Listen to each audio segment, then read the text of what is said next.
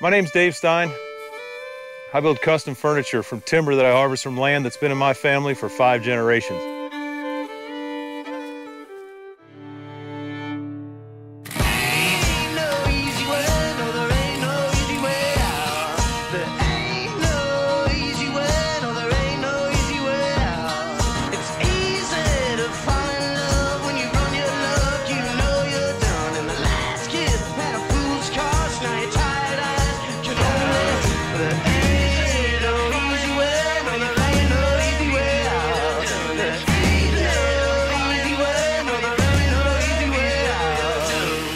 This is the hard way.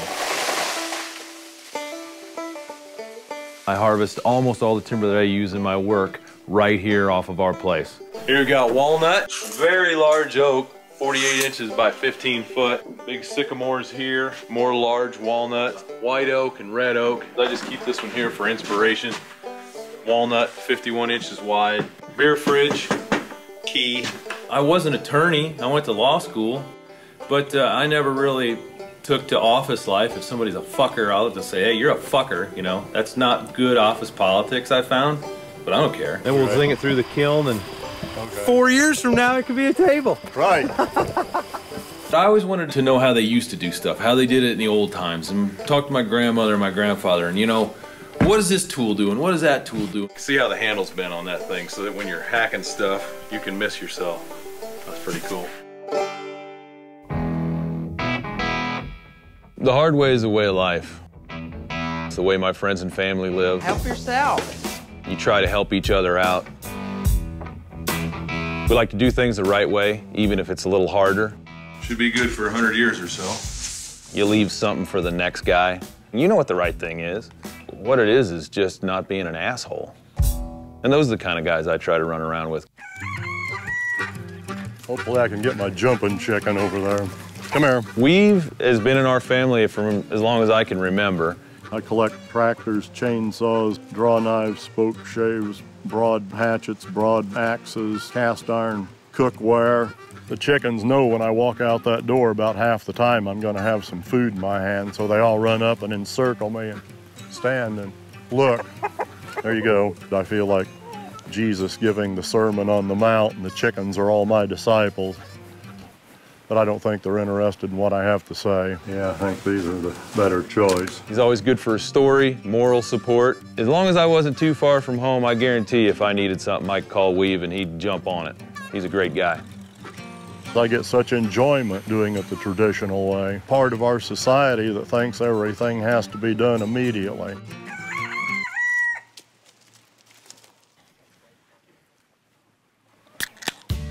Man, that's a good look for you. Like pig on a stick, yeah. Huh? Dave and I met a couple of years ago over a passion for pork and beautiful furniture, and we've been friends ever since. He's been doing it the hard way for years in his butcher shop. This was a beer drinking trophy. It hadn't not been for this trophy, I wouldn't have remembered that we won it. He's an interesting character, not just his facial hair.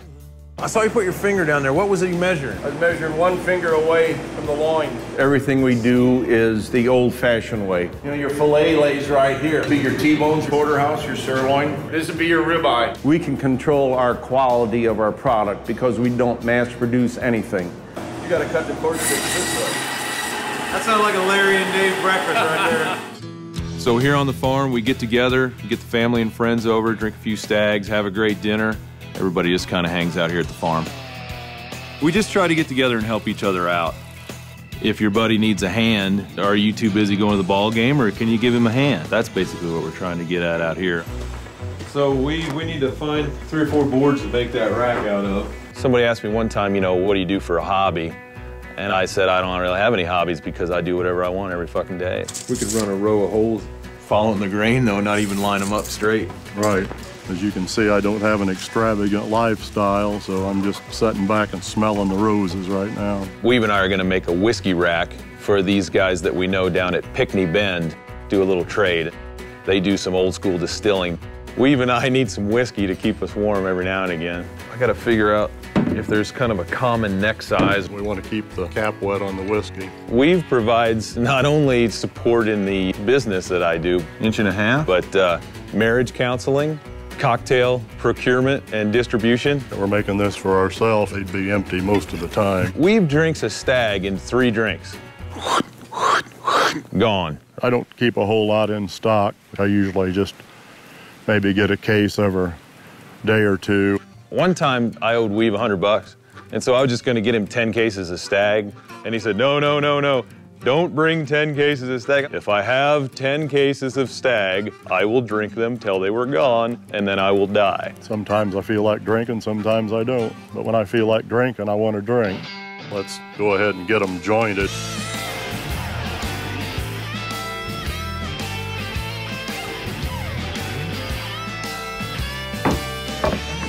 That thing's gonna have to hang. Right. You got her. God damn, fuck you.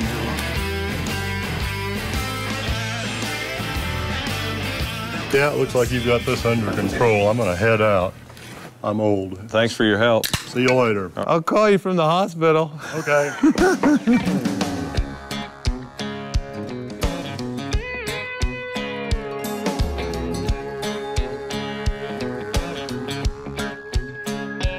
Come on in.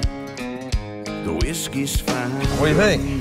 Gorgeous. Perfect. That'll do great. Dave wandered in here several months back. We found we had a lot in common. You know, he's got a family farm. I got a family farm. He's got a family farm. And we started talking wood and started talking whiskey. And we started talking trade. Start right with the good stuff. That's 124 proof. Says here.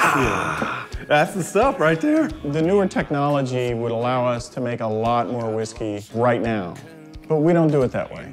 This tastes better. You can't let this man drink alone. Can't let this man drink. Well, that never stopped me before. How are you guys not fucking wasted all the time? It's called discipline. Ah. The distinction between work and play is blurred. We have fun at what we do. How about we trade you a case and I'll pull out 2 of the clear spirits, replace them with the Arminius. This is very special stuff. I love it. I love it. I swapped out the whiskey rack that I made for some whiskey, which is, in my opinion, way more valuable than a rack. Part of the flavor profile here, our unique thing, is we have a seismic event that happens every 30 minutes called the Union Pacific Railroad. You can open the top of this barrel and you can see these low frequency vibrations. Sure.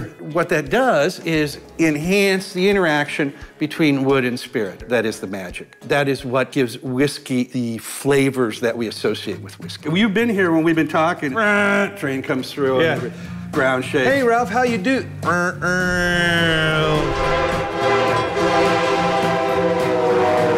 Hey, Larry. How you doing, Dave? That looks good to me, buddy. I can tell you that. Look at that. Yesterday, we killed a couple hogs. We're gonna make some sausage, cut a couple roasts out, throw them on the grill for later tonight so we can drink a few stags. Some leaf lord. My grandmother will love this for making soap. We'll take a big piece and turn him into a couple little pieces real quick. Your back fat. If I get a few seconds away from the shop, I'll run out here and we'll throw some sausage together and cut up some hogs and drink some beer and tell some lies and just have a hell of a good time. I'm a little embarrassed to show my hack and cut against Larry. We're usually about 3/4 loaded and just cutting up stuff. We're gonna pull the ribs out of here now. You know, you square up your bacon. Yeah, that looks Cut good. that right man. off at the joint. And you got a St. Louis style rib. Take this neck bone. That's good sauerkraut material there, too. Oh, yeah. Take these trimmings after a while and make some sausage out of them. There you go. That's the best part right there. Sure be nice guy had something to drink around this damn place. Sit here all day. Oh, yeah, great, wonderful. There's a lot of love in this room. A lot of love. There's guys you run into that you really have almost like a brotherly bond with immediately. You can tell they work for a living and they know what they're talking about. And they're interested in what they do. They don't just do it for the paycheck. That's a good motion for you, Chris. Seem to have incredibly strong wrists. Somebody left a nice piece of lean on that fat. What the hell's the matter with you guys? I bet you're not used to working with anything that big, are you? These guys think they're butchers, and I just had to show them a few little pointers. Now wait, you got the salt in? That too thick. That's for melting ice, ain't it? I gotta get a beer. Yeah. See you later, Louie. Maybe we ought to cut it into a roast right now, and we'll put that on the grill tonight to eat. I'm gonna go fire up the grill. Let us know when you're done eating. I'll bring you a little piece. Damn, that ain't bad for guessing. Sky's the limit. If somebody comes up and I need a hog and they need some woodworking, I'll be more than happy to help them out. That's pretty damn good. That tasted damn good, tell you the truth. And that's so easy. picnic roast for the Oh, great. for the sauerkraut. Thank you.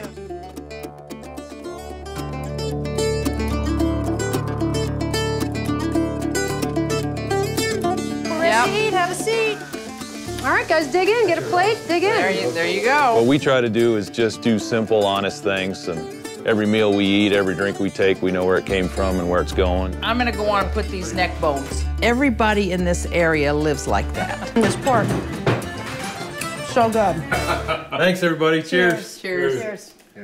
Dave Stein epitomizes the hard way. I mean, you just don't meet men like Dave Stein. I remember on our first date, I went to his apartment, and I opened his refrigerator, and there was sauerkraut that he and his mother had canned, and meat from a pig he had butchered himself, and his curtains he had literally sewn himself. His bedspread he made himself. He was sleeping in a bed that he made himself, and I just remember thinking, this is the guy for me. They said, oh, you must be so proud that your son's an attorney. And I tell people, no, that's not the important part, that he's good to his mother and he's caring and good to his family. Doing stuff the hard way is like doing it the real way, doing it the American way. In a way that embraces the passion inherent in the process.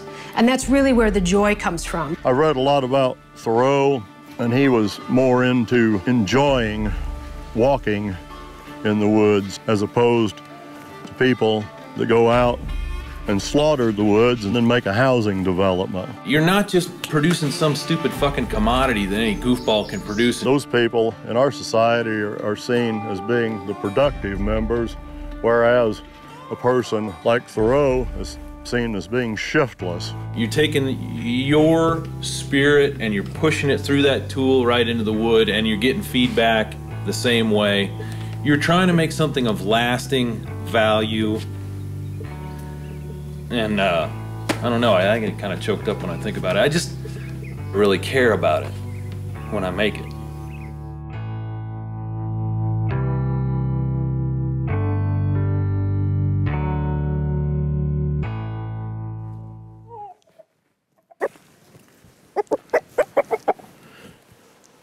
Uh-oh. William's not quite as sociable as the Banties are. They don't like to be patted. There you go.